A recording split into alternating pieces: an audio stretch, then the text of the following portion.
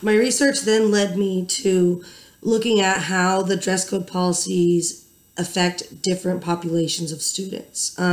So this particular study focused on how dress codes criminalize males and sexualize females of color, and how these dress codes are really impacting these students. So it took place at one urban high school. There were 384 students and 13 teachers that were surveyed as part of this study.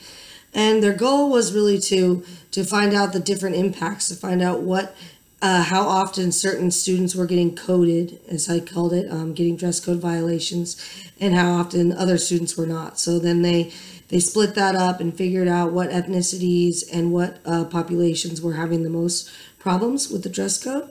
And when they actually presented this information to the public and showed how the dress codes very adversely affect students of color over white students, the community then set up a task force to then combat these types of things. So the dress code is very impactful. It has a huge impact on students and their daily life, and even something as what would seem as small as a physical education uniform is having all these different effects on different students and on their learning process. And really, we should be focusing on student learning rather than on dress code policies.